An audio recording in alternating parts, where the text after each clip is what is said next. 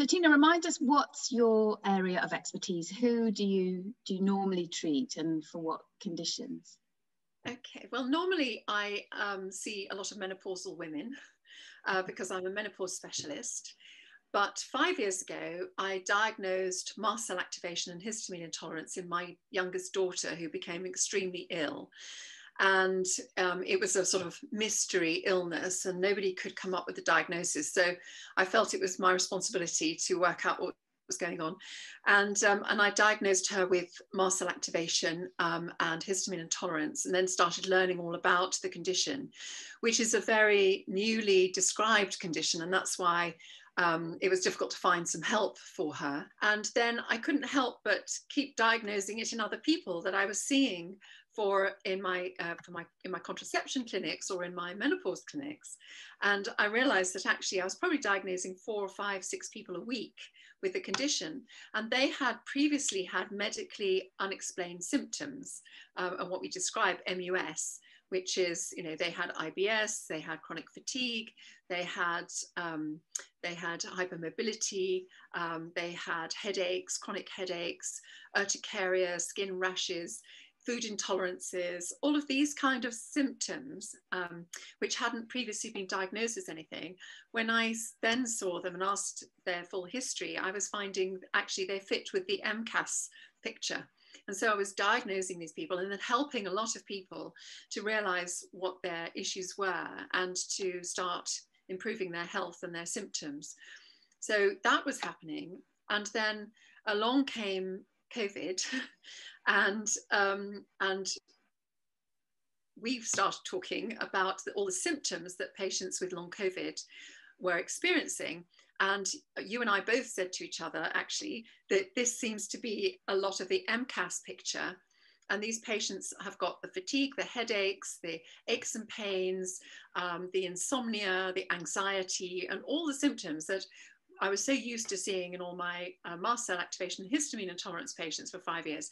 And it seemed too much of a coincidence that the profile was the same. So then you started seeing people with long COVID and treating them. So what's been happening? What have you found? Okay, so first of all, I actually asked people to download an app called People With, and that's written as one word, because we wanted to look and see if the theory was correct, that their profile was similar to mast cell activation patients. And nearly 2,000 patients downloaded the app and started putting in their symptoms, which was really helpful. And we could see that actually their symptom profiles were exactly the same as patients with mast cell activation and hyperstimulation of the mast cells. So that was very useful exercise. And then I was really interested to start seeing long COVID patients because I wanted to know what their histories were like and what they were experiencing. And on the app, it showed that they, on average, had at least 9 symptoms each. I mean, these people are really troubled with their health. It's terrible. And often a lot of them are very previously pretty healthy people, athletes and, fit and healthy, normal people.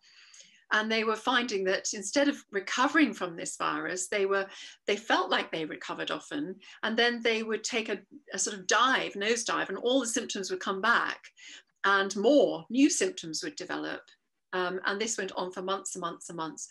So I started seeing the patients, and the really interesting thing has been that every single long COVID patient I've seen has got a previous history suggestive that they have had oversensitive mast cells all their lives. They've got histories of IBS or very strange symptoms that they've had that no one's been able to diagnose and explain.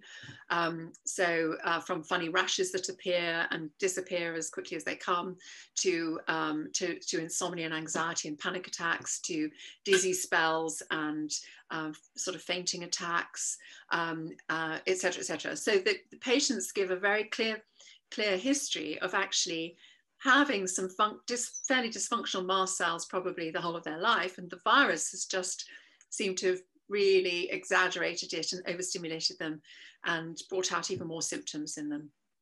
Yeah, I was going to ask you about that. Are we learning from this that the long COVID is a kind of manifestation of people's MCAS and histamine intolerance that existed already? Do you think that's the most likely thing that's happening, or could some people have developed it from having this virus?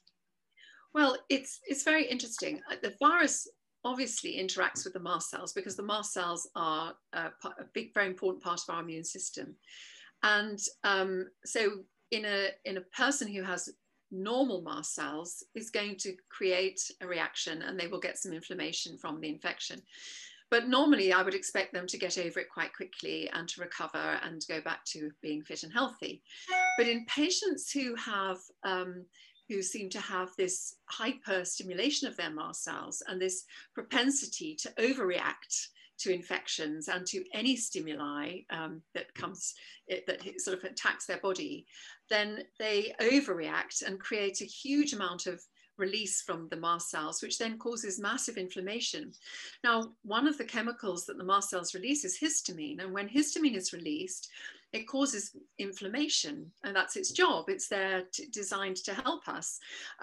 But when there's too much of it, then you get inflammation in your lungs, in your gut, etc., etc. It causes lots and lots of issues and symptoms.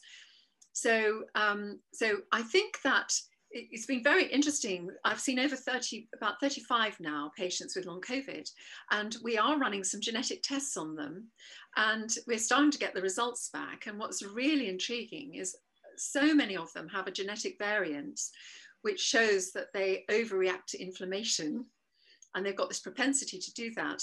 Now we need to, we're going to write this up in the next few weeks, hopefully, because it's a fascinating finding. So compared to the general population, virtually all of them have got this variant.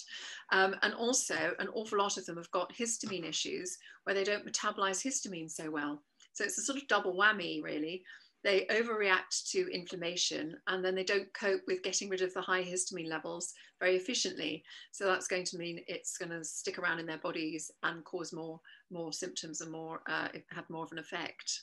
How are you treating them? What's working, and what evidence have you got now to show that any treatment is working? So the first thing to say is that most of these patients have been seen by various other specialists who have, they've seen a cardiologist, and they've had cardiac tests and ECGs and angiograms and all sorts of tests to make sure their hearts are okay. They've seen respiratory doctors, and they've had various lung scans, etc. And all of their results are usually completely normal. There might be the odd sign of inflammation, but otherwise they're normal. And then they come to see me, and they haven't actually been offered any treatment as such, till this point. So one of the first things we do is we discuss what I think is going on. And I'm not the only one, by the way, who's thinking this. There are a lot of other doctors who see mast cell activation patients globally who are also thinking and finding have the same findings. And they, so we discuss, I tell them what I think is going on. We discuss their history and what I think was happening in their history, and how it's indicative of their mast cells being overstimulated and oversensitive, really. And then we talk about how we're going to address it. So it's a very slow process. It's not a quick fix. We have to ask them to go on a low histamine diet, because obviously their body has far too much histamine in it. So the last thing you want to do is eat histamine as well. So we have to try and do as low a histamine diet as possible. Not always easy, but definitely worth trying and doing. And then we give them antihistamines, type 1 and type 2 antihistamines, and a mast cell stabilizer, which can really help to dampen down the reaction of the mast cells. And then also various vitamins and minerals, which will help support their liver and their metabolism in getting rid of the histamine and their methylation cycles and so on, because they've got a lot of byproducts and toxins to get rid of. And gradually they do start to feel better. Now, a few people, it's been dramatic, and they feel very much better very quickly, and they can get back to work, and they feel great. And in some of them, it's a slow process, and that's fairly typical of mast cell activation. It's a very slow process to calm your mast cells down, to replace them with better behaved ones that aren't so sensitive. And that whole process takes about 6 months to replace them all.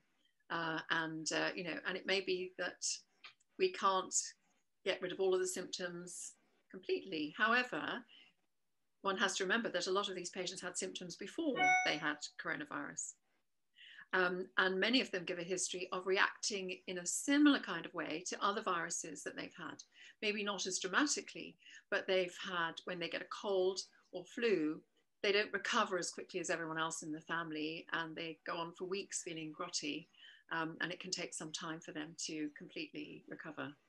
So for people watching, can you just give a rundown of the histamine foods, or that are the most common culprits to avoid, and any supplements to take, and what kind of antihistamine? Okay, so in our bodies, our body is constantly trying to keep histamine in balance because it has a lot of good uses, but we don't want too much of it. And when somebody's mast cells have been overstimulated, they're going to have too much histamine. So we do have two enzymes that constantly break down histamine. So one is called DAO, and it's mostly in the gut, and the other one is H&MT, and is mostly inside the body, in the blood. And the DAO enzyme is designed to reduce the amount of histamine from food that we eat, so that not too much is absorbed into the body. And there are certain things that you could be drinking that can block your diamine oxidase that you have made. So about 30 to 40% of patients don't make sufficient diamine oxidase. And the last thing you want to do if you haven't made enough is to start blocking what you have made. Even if you make good levels, because there's so much histamine around, your DAO may be depleted. So again, you don't want to be having blockers. And blockers are tea and coffee, green tea, and alcohol. So you want to avoid those as much as possible, and just drink water, peppermint tea, and some herbal teas, but not green. And then you want to look at your food. So a lot of people eat tomatoes and avocados and spinach and things which are healthy, and of course they are healthy, but they're also very high in histamine. And so they're often, my poor patients, they are doing as best they can with healthy food and all the rest of it, and actually they're really adding to their histamine bucket all the time and making themselves worse. And then they can't understand, they don't realize it's the food that's making things worse as well. So it's difficult. So there are certain things that are very high in histamine, like tomatoes and avocados and spinach, and then wheat and dairy as well, and then bananas and strawberries, raspberries, they're all very high. So, and of the nuts, there are only 3 nuts that have very low histamine, and they're Brazil nuts, pistachio nuts, and macadamia nuts. So I would keep clear of all the rest, but you could have those. And then the fruits that are okay are, because sometimes it's easier to say what is good rather than what is high in histamine. So low in histamine would be blueberries, apples and pears, blackberries, melon, but not watermelon, passion fruit, pomegranate, nectarines and peaches and grapes. So that's quite a nice variety, but not bananas, please. Lots of people are eating bananas and they're very high in histamine. What about any supplements that you're finding to be helpful in the people that you're treating? Yes, so vitamin D is very helpful. You want a high dose of vitamin D, 4,000, 5,000 units a day. Vitamin C is very important because it's actually an antihistamine. It's a natural antihistamine. Now, vitamin C is water soluble. So when you have some, it goes out of the body very quickly. It's metabolized away. So you do need to take either a slow release vitamin C, say 1,000 milligrams a day, or to have it 3 times a day, so that you're 1,000 milligrams 3 times a day, for example. So vitamin D, vitamin C, vitamin niacin, vitamin B3 is very important. Now, we found that NAD+, which is in the body, comes from niacin, and the NAD+ is one of the critical regulators of our physiology. And it requires zinc as well to do its functions. So literally every second we have billions of cell mechanisms going on, biochemical processes going on every second, billions, that include NAD+. So it's very, very important and in high demand. And the coronavirus seems to reduce the NAD+ in our bodies and steal that and the zinc. Now, the NAD+, the body makes some for itself as well from tryptophan, because it realizes it can't just rely on eating it in the diet. So it actually makes it from tryptophan because it's so important. And if our NAD+ levels go down, then the body's going to steal tryptophan, which should be doing other things like making serotonin and melatonin, to make some more NAD+, and that makes our serotonin levels go down. And serotonin keeps us happy. It also helps our immune system, and it also helps us sleep, our sleep rhythm with the melatonin. So unfortunately, if your serotonin goes down because the tryptophan is busy making NAD+, then the mast cells start releasing serotonin into the body, which of course brings us right back to the mast cells that start to become overactive again. I would also take zinc, 15 to 30 milligrams a day, selenium, 100 micrograms a day, or 3 Brazil nuts, which would be the same, and magnesium. And these have all been shown to be helpful. And I certainly find that my patients with long COVID find that particular mix helpful. So I guess people with long COVID really need to understand this is not a quick fix that you're going to be prescribed some medication for. It's a change of lifestyle, it's a change of diet, and it will take some months to really see big improvements.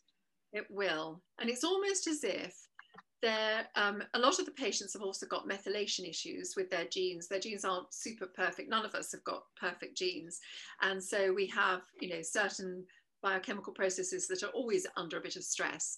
And it's almost as if the coronavirus, the way that it affects our mast cells and then our systems, puts us under so much pressure that some of these weaknesses really start to show. And supporting people's systems with some good vitamins and minerals and good nutrition is so important, and it helps their bodies to get back into balance, I think.